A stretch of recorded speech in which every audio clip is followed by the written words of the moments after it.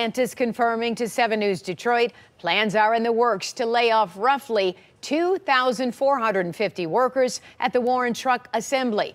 That plant currently builds an older version of the Ram 1500 pickup. The company now shifting production to their Sterling Heights plant, leading to a shift being eliminated in Warren. We're told these layoffs could begin as early as October 8th and will have a big impact on auto workers and their families. We are raising those voices tonight at 6. What this news means to one worker who's been at the plant for 30 years. We will bring you that perspective tonight on 7 News Detroit at 6.